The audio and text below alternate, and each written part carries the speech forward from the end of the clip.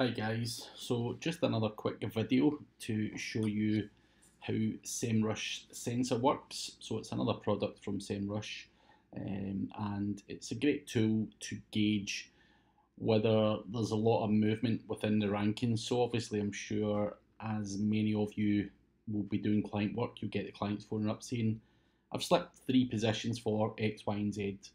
And you can have a look around using the SEMRush sensor to find out roughly, what's going on. So where you'll find SEMRush Sensor is if you go log into your SEMRush account, scroll down to the bottom part on the left hand side, you'll see the wee part that says Sensor. Click on that, and you can obviously choose whatever database you like, whether that's USA, UK, and so on. Obviously I'm in the UK, so I'm going to stick to the UK. You can have a look at desktop versus mobile, and where do SEMRush come up with this data? SEMRush obviously crawls millions of websites and is able to determine whether there's a lot of movement within keywords.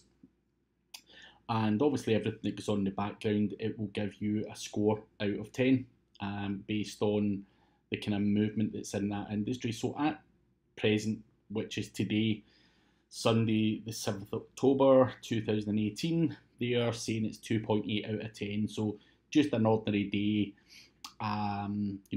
Some sites will go up and down on a daily basis or whatever, nothing to worry about. There's not a lot of stuff going on here. That's kind of across all categories.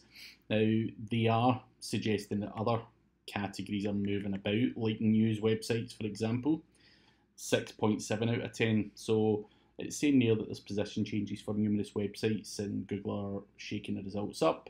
So there is possibly a sign of an algorithm change, it says here. And you can see the kind of SERP volatility for the last 30 days. And you can kind of see what sort of SERP features are moving, whether it's featured snippet, local pack, shopping results, knowledge panel, and so on. And it does also give you SEMrush's opinion on the updates to Google algorithm over the last 30 days. So it will give you a guide as to any kind of updates that there is released out there. Obviously Google never release the exact information in terms of what's going on with their algorithm, but the community in general will sort of have a rough idea whether there's something going on or not based on all the kind of data and everything else that's going on. So you can look at that, and if you're in the kind of health niche or whatever, it's you can have a look at the the kind of health niche, and it'll tell you it's 0.9 out of 10, and there's not a lot of movement going on today in that market and so on. So you can scroll through all the kind of different niches. Everything though, what I would say is a guide. It just gives you a wee guide as to whether there's a lot of movement within multiple rankings. So it's more of a guide than anything else. It's never, as with any tool, is never going to be 100% accurate, and you can't hold it accountable or whatever. But it does give you a good overview and some information as to whether there's movement there. So that's the overview. Personal score.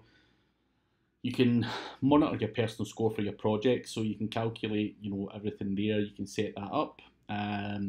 And you can obviously get notifications and whatnot based on your own projects. You can also, click on deviations, and you'll see the kind of ups and downs on a day-to-day basis. Nice little graph, and that's something you can use for a number of reasons, including reporting to clients or whatever as well. Just educate them that things do move about and it's not always your fault. And winners and losers. So the winners and losers there, SEMrush calculate the average movement of URLs in the top 20, and the winners and losers present you the most affected domain names daily. So Sensor tracks a limited set of keywords, and it's not absolute across the whole World Wide Web, but it's more of a sample of what's going on there, and you can see the winners and losers there. Today, if that's the winners, that's the losers. So you can have a look at that kind of stuff as well. But I think it's a great tool just for a general overview and just to kind of get a hand on whether um, there's movement within your niche or across the board or whatever.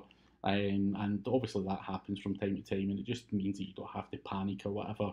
Um, just let things settle back down. But it's a great little tool as a guide, and can be a good little gimmick for the customers as well to keep them off your back. And you can also embed this widget on your website by, if you want it small, large, whatever database, desktop or mobile, and you can also put in all categories or whatever category you work in, and just embed that iframe onto your website if you would like to have that on your website. So quite a cool tool.